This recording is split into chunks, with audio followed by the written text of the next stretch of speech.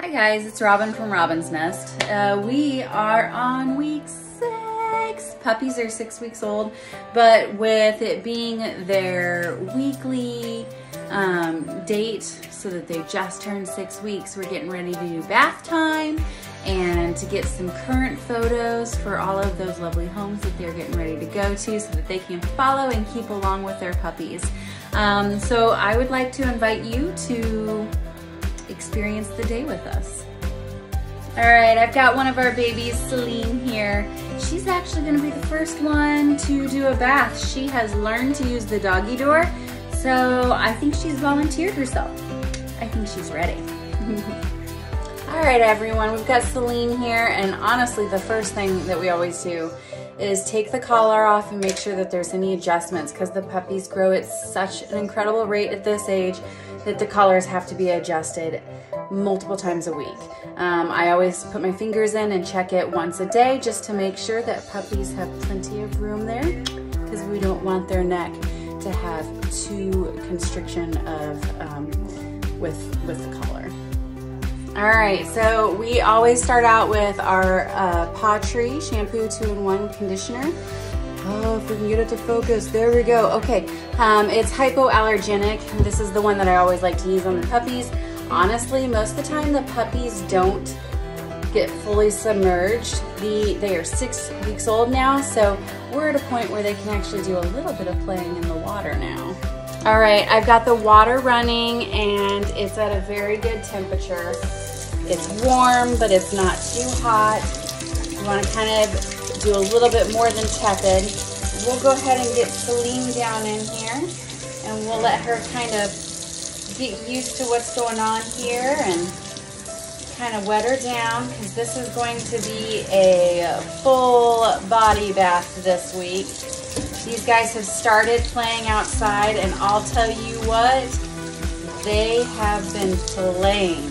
I have to drag them in from playing outside because they love it so much. All right, she is good and damp now, so we're just gonna take our Paw Tree shampoo, which is so good.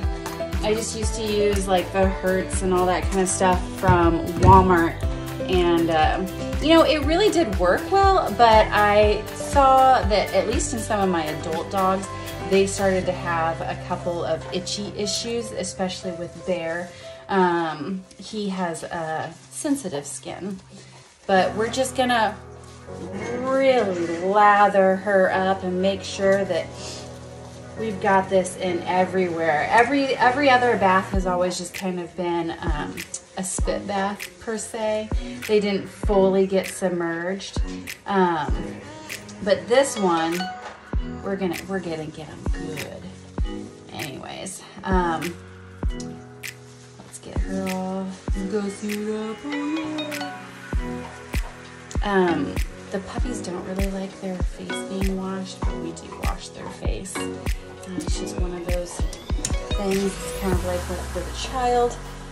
Sometimes they gotta do things they don't want to do. And getting their face washed is one of them. I always leave a little bit of water to stand in the bottom, and I do this just to kind of soak their paws. Since there's so many crevices that dirt can get into, we just want to make sure that their paws get the due diligence that it needs. All right, I think she is really lathered and good. Yes, she is. All right, we're just gonna go through and do a quick rinse, and then we'll go through and do her face, which I'll tell you is not their favorite part, but it's necessary. Miss Celine, how are you doing? How are you doing? How are you doing?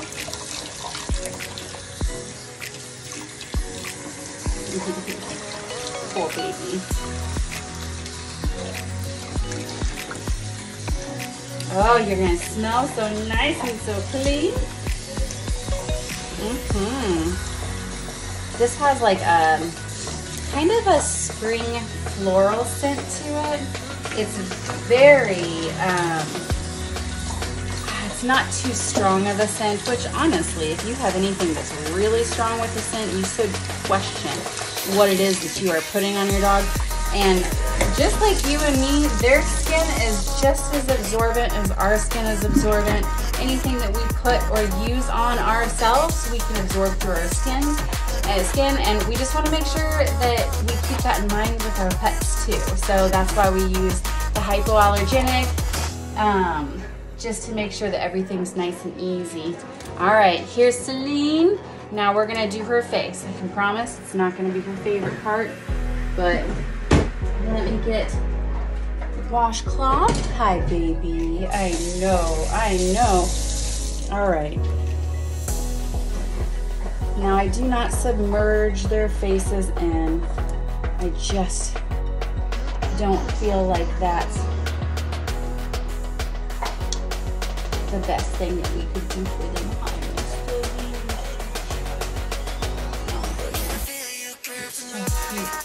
Alright, I think we've got our face all cleaned up. Are you all nice and clean?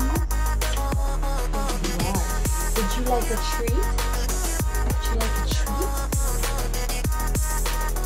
Alright, so Miss Celine has been all washed. She is super clean. We're just getting all of that excess water off of her so that we can bring her over and just kind of touch her up lightly with a not hot hair dryer. We always wrap the ears as well just to make sure that there's no hearing impairment in the time that we do it. But Miss Celine is super clean. Okay, now that we have Miss Celine done, that is one down and 5 to go. We always want to make sure that the puppies are nice and warm after bath time. So I come in here and I make sure to heat the room up. We have a little space heater just to get it a little extra warm, so if they still have a tad bit of dampness on it, they don't have any discomfort.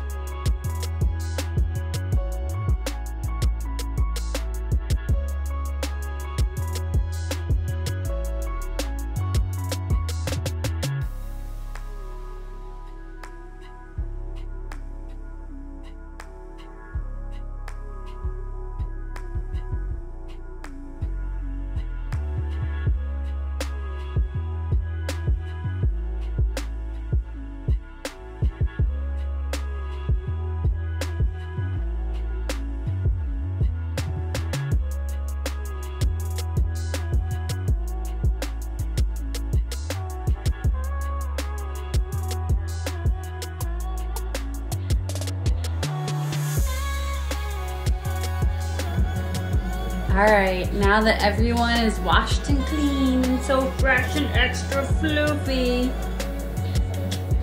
I actually laid them down for a nap. I've got their room warmed up. This gives them some good rest because having the bath and being dried and all that is a lot of extra stimulation. So I'm gonna put Dolly to bed. And as you can see, we got a puppy pile for nap time. She'll curl right in and take a nap. When they get up, we're gonna do some photos.